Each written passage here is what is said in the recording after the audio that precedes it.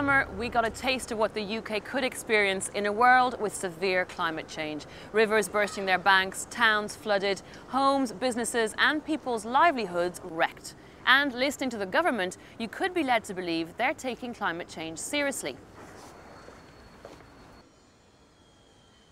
For the past 2 years, the government has been conducting an energy review, which is intended to consult the experts, industry and citizens about the best way to cut down on CO2 emissions and meet the country's energy demands. But from the very start of the review, the government's position has been clear. Tony Blair and now Gordon Brown support a new generation of nuclear power stations.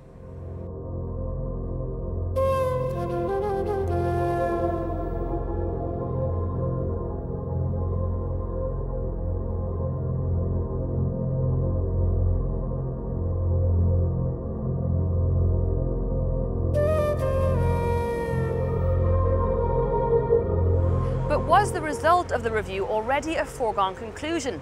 Greenpeace thought so and took the government to court over the energy consultation process. Well, despite promising not to decide on nuclear power stations before a full consultation, it was clear that Tony Blair was completely fixated with nuclear. He designed an energy review which spoke to the people and the industry, which would give him the answer that he wanted, and that was more nuclear power stations. Greenpeace couldn't let this pass. The whole thing was a sham, so we took them to court because these consultations just weren't providing people with enough information. They weren't talking about things like what we were going to do with all the tons of radioactive waste, the high enormous costs that were associated with new nuclear power stations. And it also didn't really show people that there are alternatives and that we don't need nuclear power to tackle climate change. And if anything, more nuclear power stations are going to really kill off the real solutions that we need.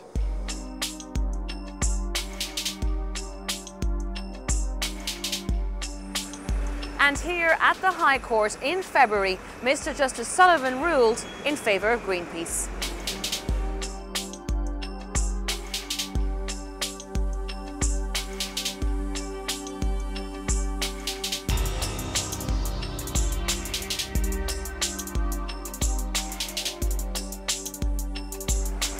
The High Court ordered the government to go back and do it again, which is where we stand now. Last weekend, the government held public consultations in 8 locations around the country. Just one day to speak to 1,100 people in order to inform the public of the options and to capture the mood of the country. Well, the government really isn't taking the idea of public consultation seriously at all, because if they did, they'd find that they got the answers that they just don't want to hear. And similar to what happened in 2003, this current energy review is all about getting the answers that the government wants. So they're making exactly the same mistakes as they did before, which is why the whole process is so flawed. The government are panicking and are deliberately misleading people into thinking that nuclear power can help tackle climate change. The government really just wants to be seen to be doing something. Well, here are some facts that most people probably don't know. Nuclear power stations only produce electricity, and yet most of our energy needs are for things like heat and transport. Nuclear power will only marginally address things like heating hot water and powering our cars. Overall, about 4% of our energy is supplied by nuclear power, and this 4% will be wiped out by the predicted rise in aviation's emissions alone.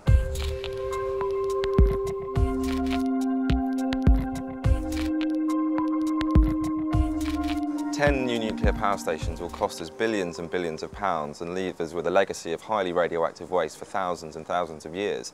At the same time, they'll only cut our carbon emissions by around 4% sometime after 2020, and this is too little, too late. So if nuclear power isn't the answer, and let's face it, we need to do something fast, what is the answer? By using decentralised energy, by 2023 we can cut our emissions by 17% more than we would if we went for a new generation of nuclear power stations. And the simple truth is that whilst we can stop the worst effects of climate change, we're not going to do that with nuclear power. And if the government takes the nuclear option, we can kiss goodbye to a clean energy future. The good news is that we know exactly what needs to be done to help stop climate change, and these solutions are already being used right across Europe and here in the UK. So by producing energy closer to where we actually need it, and then trapping and capturing heat which is usually thrown away from power stations, we can get so much more from the energy that we actually produce.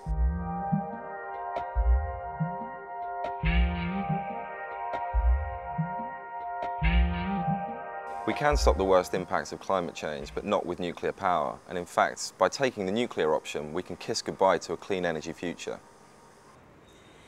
While the government's official public consultations are over, you can still have a voice. Take 5 minutes to write to your MP and tell your representative that you don't want nuclear power and that you want real solutions to climate change.